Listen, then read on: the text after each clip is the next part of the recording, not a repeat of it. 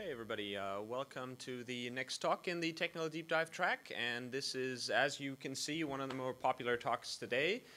This was actually the top voted talk in the entire Tech Deep Dive track. So undoubtedly, this is a very interesting topic to everyone. So please give it up for Ilya and Eugene about load balancing as a service.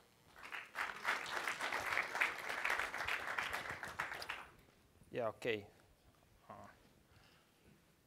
Okay, so today, my name is Ilya, as I was presented, and I am one of developers who worked on load balancing as a service in Grizzly release. I'm working in Mirantis. And also on near scene, Eugene Nikanorov, he also from Mirantis, and he also one of main contributors from our company into this part of Quantum. Okay, before we start, I would like to thank the whole community who worked, all these people who worked on load balancing as a service and who just make large efforts to make it happen in Grizzly release. Okay, so today we'll just briefly recall what was before load balancing in Grizzly. Then we'll take a look at what we've developed in Grizzly, what features, what architecture, how to use this stuff. And then we'll take a look at the future, because maybe, as all you know, there will be more and more services in Quantum, and actually load balancing, it's a first, and we just make proof of some concepts on this service. Okay, before Grizzly, there were actually just two standalone services that could work like load balancers. So the first was Atlas, and it was rather it's stable, and it's with large history. So it's actually worked in some real deployments. And the issue with that, because why this is not became part of OpenStack, because it's written in Java. The second one was Equilibrium project, and that project was written in Python originally, and so it worked with Nova network, not with Quantum. And when we started working in Grizzly, we just took Equilibrium project as a base and rewrote much code and made it as a part of Quantum. Okay, so now let's take a look at what is it actually, load balancing as a service. So first of all, it has its own REST API, and REST API, it allows to manipulate all this, actually all four models that exist in load balancing extension. So it's pools, VIPs, health monitors, and members. Yeah, I'll describe what they mean a bit later. Okay. So now just like overview. Also, it has CLI, and CLI is a part of Quantum CLI. So that's the command that is run when you type Quantum. It actually works the same as other command line commands. Okay, also it has nice UI in Horizon, and all features that can be made through REST API or through CLI, they can be made through Horizon. Also, let me first, the last line describe. So it has support on DevStack out of box. So when you just install a new version of DevStack, it has everything set up and to help you just try load balancing as a service out of box. So it's just a couple of configuration, like actually you need to modify one line in the local RC. What you would usually do if you need some modification to the default configuration, which is just enable Quantum LBaaS, and it will install, and Horizon and all other components will be ready to actually to actually be started and running.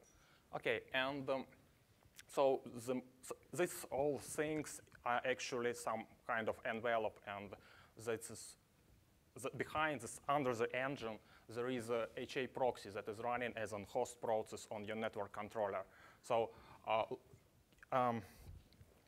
our implementation that is available in a trunk, in a dev stack, it's actually a reference implementation, and it has the first plugin for load balancing, and this plugin utilizes HA-proxy. And HA-proxy, it's very, very well-known freeware, open source software load balancer.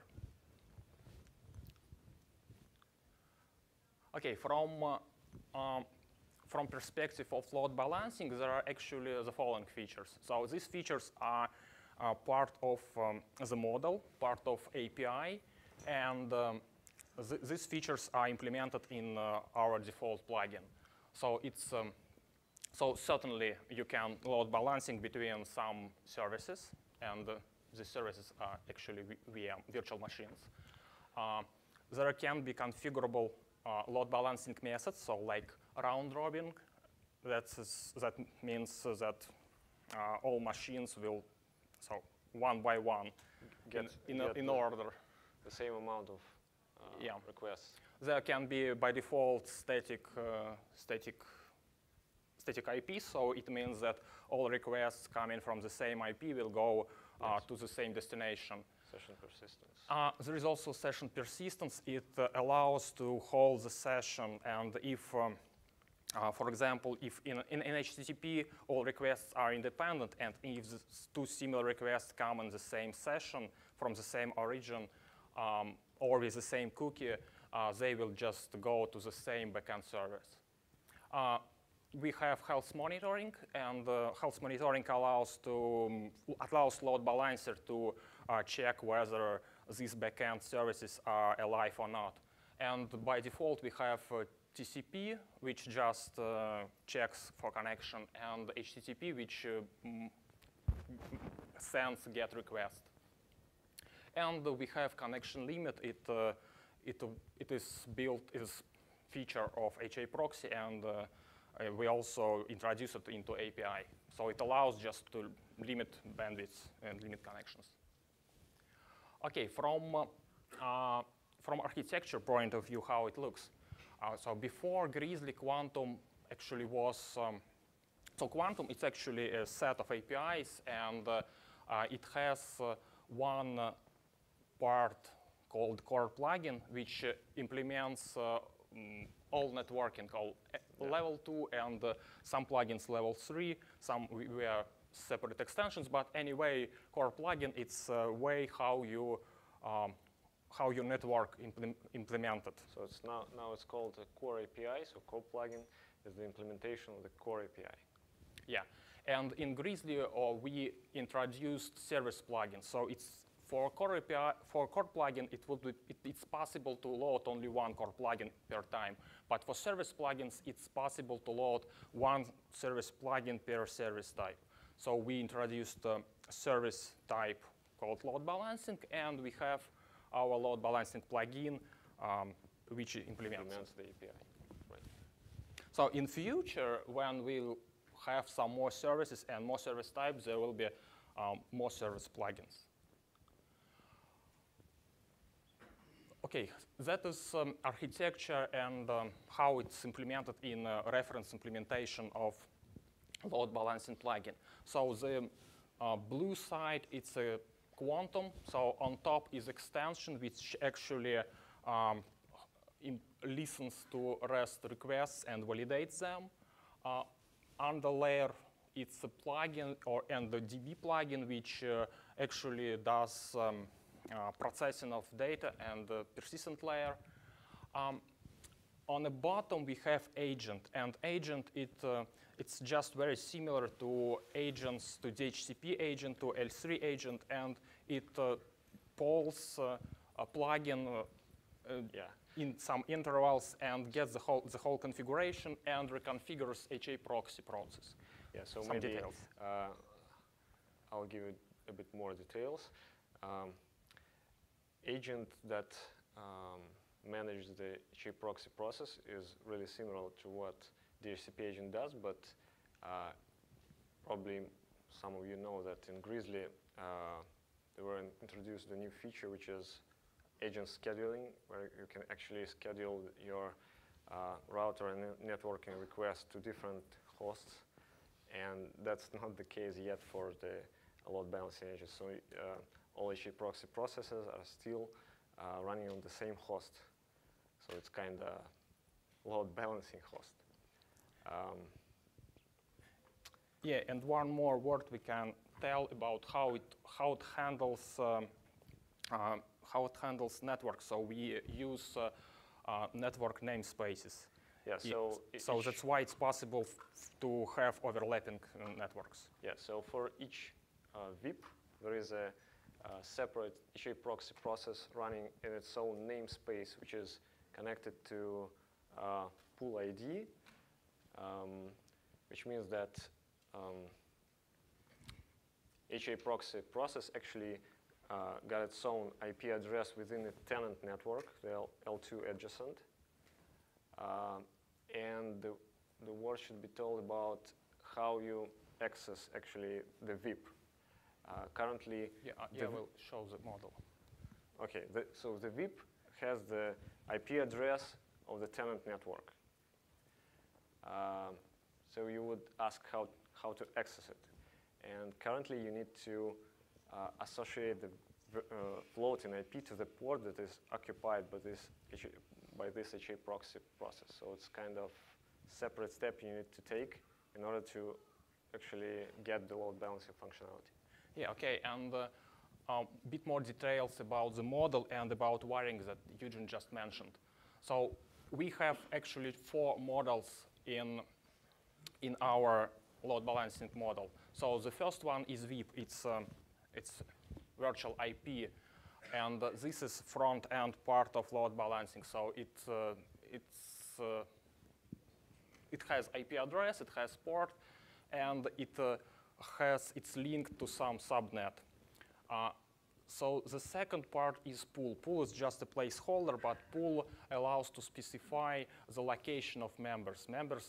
So the pool may be in a different subnet. In our current reference implementation, both subnets are equal. So it's not possible to make VIP from different subnet as pool. But in future, this would be certainly be possible, be a case.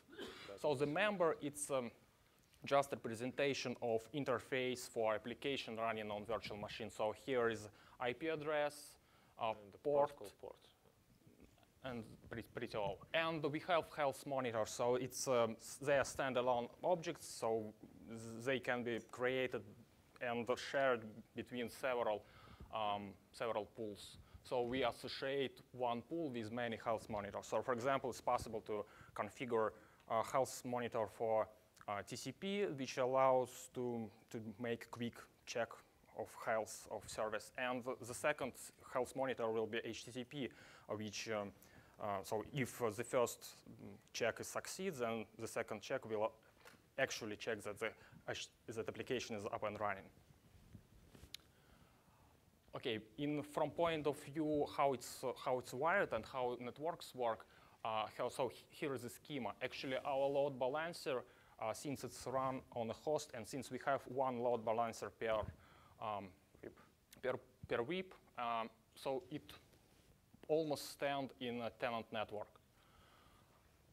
And just to make it accessible from outside, so we need a floating IP. So for example, in that case, so dashed line, it shows how the traffic will go from outside, from provider network, to load balancer, and then to virtual machine B. So if virtual machine B is selected by load balancer. So the floating IP that you mentioned here, is that the floating IP of the router or the load balancer? It's a floating IP that associated with port of load balancer. Eugene, is that right? Yes. So today it is not automatically created. You have to manually create it, isn't it? Yes, that's right. Correct.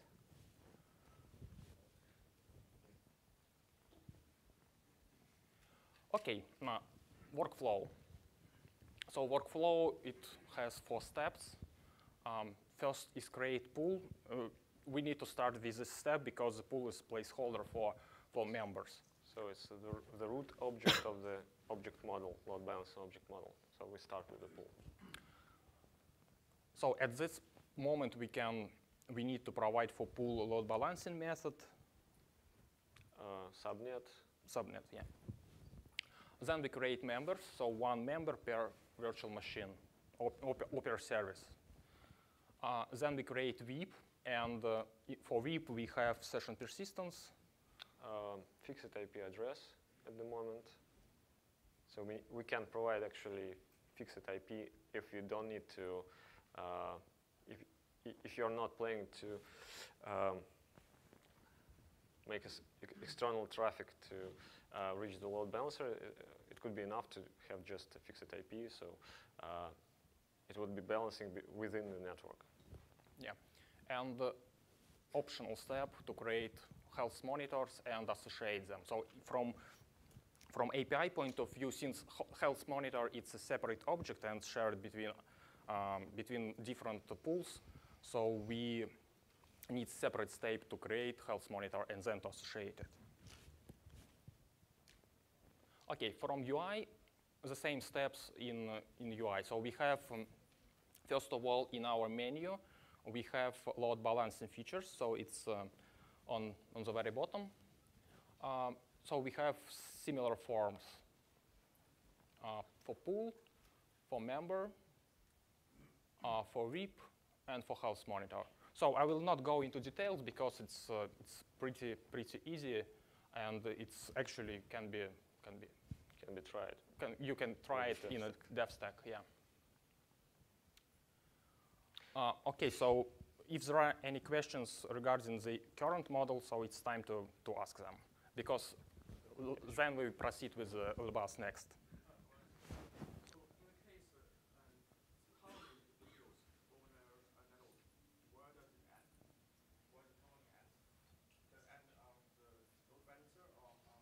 Can you use a microphone? It's right next to you. I'm trying to understand. In the case the tunneling is used, the overlay network. So where does the in-cap decay happen? Is on the load balancer or on the VM behind, on the host behind, in the pool? Say it again, please. Like VXLAN, those things, yeah. So does this is this applicable to this? No. So load. I think it's very simple, right? You have a web, your external facing entity that says I want to receive traffic on www.openstack.org. You need an IP address behind that name, which is your virtual IP address. All traffic comes to that and gets routed to the load balancer instance, and then the load balancer instance turns around and says I'm going to spread that traffic across these many hosts, these many HTTP servers. I think the VXLAN gets terminated before you hit the bit. Yeah, exactly.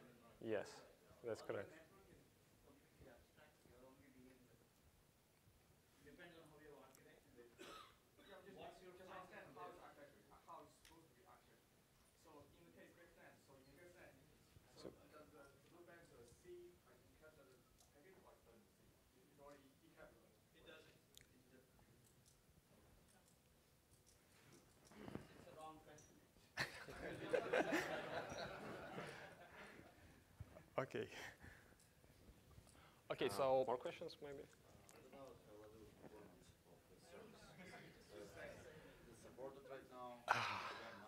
I think that we have a way to go to reach that. yeah, the question was about performance. About high availability deployment, actually. So no, we don't support high availability right now. And I'm not sure that we will in Havana because it's a really advanced feature, and we actually need to support basic features in Havana first. I have a question. Yeah. You're describing a load balancer and a reverse proxy, correct? This is not a TCP load balancer. You're implementing this always as a reverse proxy?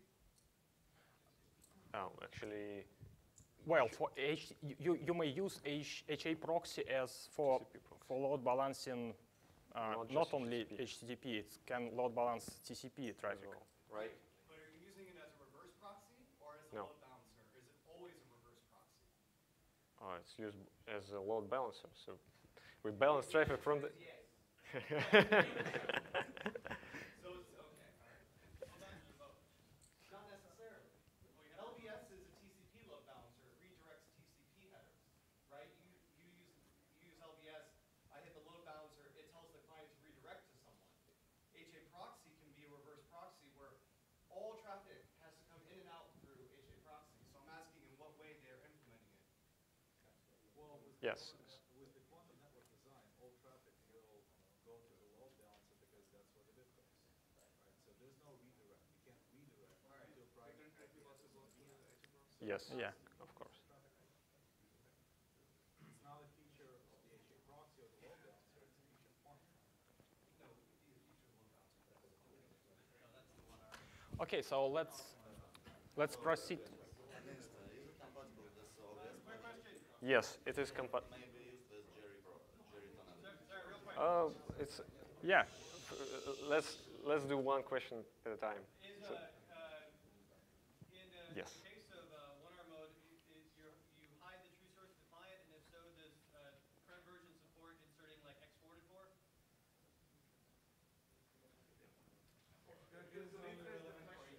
Yeah. Current version support inserting manipulating headers. So if the server says, I want to know who is contacting and I need the client's IP address, I see. answer is probably no. And yes, you're right. The answer is no. Okay. So let's proceed with the next, and then we'll certainly have some Q&A section in the end. Okay, so for the next version, we have the following features that are just, I think, mandatory to have in production. So the first is the support for different types of load balancers. That could be hardware load balancers, software load balancers, and this will be done via driver API. The second is device inventory. It's a place where we can just store Information about the appliances. information about these appliances. And the last one is different modes for insertion of load balancer into network, because the way it's done now, it's just very simple way. Yeah, so we Okay, a little bit more detail. So Eugene, from architecture standpoint. So this part actually was discussed quite recently, like at the summit. Currently, we have some kind of driver support within an agent, but it provides quite simple API, which just gives the driver the whole configuration, and the driver can do whatever it wants. And we have a different thing in mind, which where driver API is kind of reflection of tenant API. So we can manipulate every object, and the call will, first of all, it will be reflected in the database, and then it will go into the driver, and driver will apply the configuration step on the device, because some of the hardware appliances have APIs similar to what load balancer as a service exposes. That's why we need to more close mapping between REST API of the LBaaS and driver API. It's not the case at the moment, but it will be implemented in Havana. Also, there are different ways of how to choose which hardware appliance or virtual appliance to use as a backend implementation of the service. So if you have several appliances, you need to somehow put your service requests or your VIPs into different appliances. In this case, you need to actually use that device inventory, probably monitor the load of each of the devices of your inventory and choose what is less loaded, for instance. Some vendors have their such kind of management as external components. So we need to proxy the REST call directly to their management component. And that will be a different case. So the current proposal is to have the drivers within the plugin, and the drivers will decide what to do with the REST call, whether we need to choose the hardware appliance and redirect the call to the agent, which will then redirect the call to the hardware appliance, or we need just to proxy the initial REST call to the external management component, vendor specific, and that will be it. Yes, so. Yeah, and actually driver API, it will be available, I believe, in pretty soon. So I hope so. Yeah, we hope so, and this will allow vendors to start writing drivers.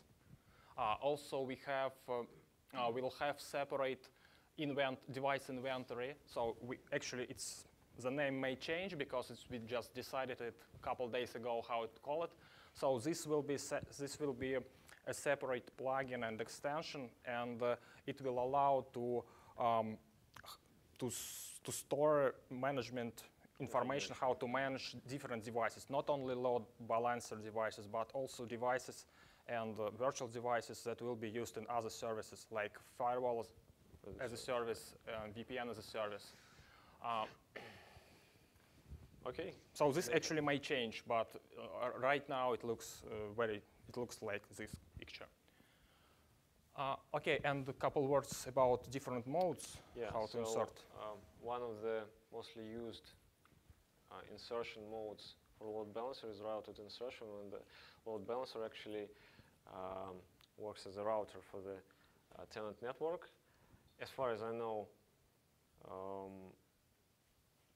this insertion mode is not yet implemented in Quantum, so probably we need to make such support pretty soon, because it's one of the most popular usage models for load balancer. It also is a part of so-called service insertion framework, which is under discussion and probably will be under development soon within Quantum. So in that case, you'll be given the VIP actual external address, and probably you'll get one less step in your workflow. Yeah, so you will not need, there will be no need to create assigned floating IP manually. Probably that will be delegated to the underlying functionality, some kind of this. Yeah, and actually, yeah, it will be, so the whole module and the whole insertion types will be, I believe they will be just part of some library that will be also shared between different services. By the way, that's the model mostly for the hardware appliances, which we don't support at the moment. Okay, so that's pretty all for today. We are ready for questions. Basically, if you go back 2 slides back. 2 slides back. Yeah, that's fine. You have the drivers there, right? But if you look at the blueprint scheduler, it shows the driver behind the agent. Yes, that's correct. So now, what's the right method for somebody to implement this? Actually, the whole. Yeah, so the question would be that initially our proposal was to make agent to load drivers, different drivers. So the agent will always receive REST calls, and then it will forward them to the devices via drivers. But it appeared that some layers, like hardware appliance choosing, could be done by external component. Some vendors insist that they don't need such functionality within Quantum because they have their separate component, management component that actually does device inventory and scheduling. That's why we need a bit more flexibility. We need to have drivers at plugin side, and probably we'll have drivers at agent side actually, because some other vendors stick with the same model where they have different devices, but no management about device inventory and choosing. So agent will load drivers as well, most probably. So in that case, are you saying that drivers can reside on both sides? Yeah, so driver is just a vendor-specific piece of code. So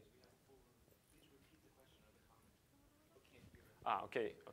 So the question was that we have drivers at both sides, at the side of the plugin and the side of the agent. And I'm telling you that, yes, that is the case, because driver is nothing more than a vendor-specific piece of code. There is no issue to use anything on both sides.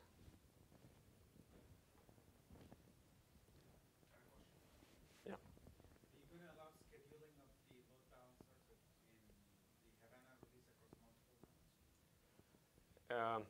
So you're saying about HA-proxy model, where HA-proxy process, well, so the question was that current implementation could be improved in the same way as DHCP agent scheduling was done in Grizzly. Well, I don't know, because the features that are planned are proposed mostly by hardware vendors, and maybe they are not quite interested in improving the current, HA-proxy on host model. But the author of the HA-proxy on host is Mark McLean. If he wants to improve the current model, of course, it can be done pretty much the same way as it's done for DHCP and router scheduling. So I don't have answer for this question. Maybe. Yeah, if you want it, you just file blueprint and implement it. It's quite easy. How is the load balancer host selected today in Grizzly? The question was how the host is selected. So the host is not selected, and you must have just one agent running on the one host, which actually, Load balancer agent? yes. So the load balancer agent runs just on one host, and you can't run the agent on two hosts, because they would do the same thing. They would create this same processes on different hosts, which will conflict. Yeah, so it's a mandatory to have one in host. Grizzly, load balancing, it's mostly like reference implementation, just like, I wouldn't say it's proof of concept, but it's just to show that that services are possible on Quantum, that there is an API, and vendors can start thinking how to implement drivers for this API, and just to show communities that there is an interest in this area, and that everyone be involved into development. So yeah, maybe in production it's not a case to have just one load balancer running on one host, but it's just the first step. So I have a question. I'm going to walk to the mic. I cannot hear the question. I have a question on a comment. 2-cent feedback. Naming is very important. If you call the service load balancer provisioning as a service, it will clarify a lot of confusion, because what you're doing at the end of the day is providing a provisioning API. And the load balancer itself could be somewhere else. Right? And I think that's where the confusion is coming. How do you map the traffic paths and how you get the traffic to the instance that is actually going to do the load balancing. Whereas the API, what I've heard so far is you create a whip, do this, do that, add pools. It's provisioning, is how I understood. I could be wrong, but that's my question and maybe a comment. I know, but that's just, as he keeps clarifying, that's a reference implementation. You don't have to spin up things on the same host that could be storing the metadata, and that's my question. You're right about the name, but as far as we see, it's kind of Okay. No one interested in the answer. I'm still here. Yeah. Oh, sorry. Sorry. So, you know, Second of all, it is also working with Quantum to get the traffic to where it's supposed to. And I think that needs. So those two layers is provisioning. It's not, and it allows you to plug in arbitrary set of load balancers, which in itself would deliver advanced load balancing for functionality in turn. But just like Cinder schedules block storage, right? This is load balancer as a service, right? And the load balancer behind it could be such as Cinder, NetApp, Center, whatever have you. Right? So there is no name confusion for this. But then it needs to be clarified. so I have a comment about the name. First of all, I see that other services employ the same name pattern as well, and also I think that maybe we need to think about the last 3 letters of the name rather than about introducing the. Okay, next question. Yeah. I'm sorry, quick clarification. I'm sorry, I might have missed it. I came in a little late. When you're talking about LBA down there and the agent, could that be any load balancing product like from like F5 or Citrix, or is that a server there? No, it's actual product. Okay, so just to clarify again, you're talking about being able to provision the load balancing as a service through any vendor, and just your current implementation is HA-proxy? Yes, so it's a slide about the next architecture, and if we take a look at how it's implemented now, where is it? Yeah. So it's an agent-specific agent for HA-proxy. Okay. So actually, we just move this part with agent and HA-proxy and agent from the current implementation. We move under here, so it will go under driver for HA-proxy. Okay. So yeah, for example, if some vendor will provide some other way to communicate with its load balancer, then it doesn't need agent. So for example, if they have existing asynchronous API, then they just can call from their driver load balancer directly, and this will work. So no agent will be required.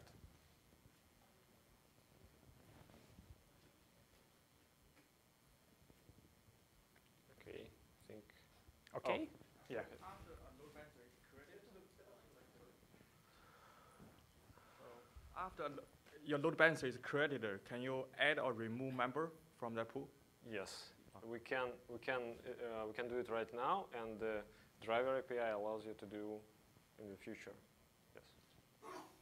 Are there any elastic scaling capabilities built in yet? Not yet. That's on the Probably roadmap? elasticity is another layer on top of what we will have or what.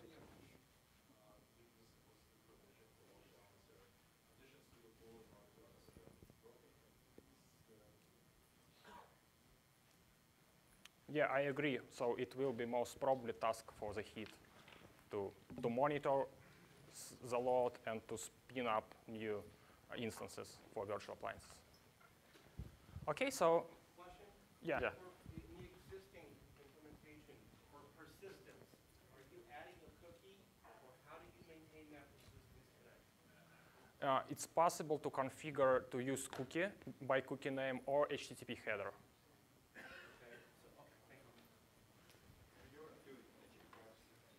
Yeah, HA-proxy supports it out of box. Okay, so thank you. Thank you.